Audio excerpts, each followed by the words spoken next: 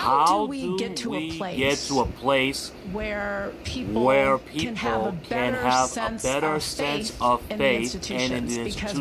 Because we rely on those. It's about relationship building. You know, we're people, so whether you're law enforcement or just a regular citizen, the breakdown in communication has been crazy. One of the things we're doing here in Kansas City, we have a new chief.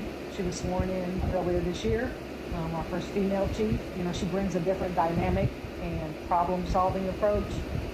So she is working with a lot of our community leaders.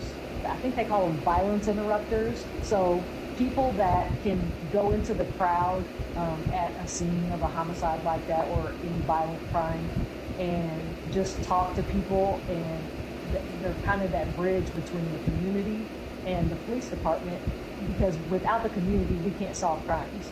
If we're not there to witness it, we need to hear from somebody who was, and it can be frightening trying to step up. But with our community leaders that are engaging with us and responding to scenes and helping us gain information, I really think it helps. It helps the families at the scene to see that police are there and they want to solve the crime, and to see how the community leaders are working to get the information that we need. It doesn't always work, but I really feel like it's a different approach to something that we've been dealing with for a long time.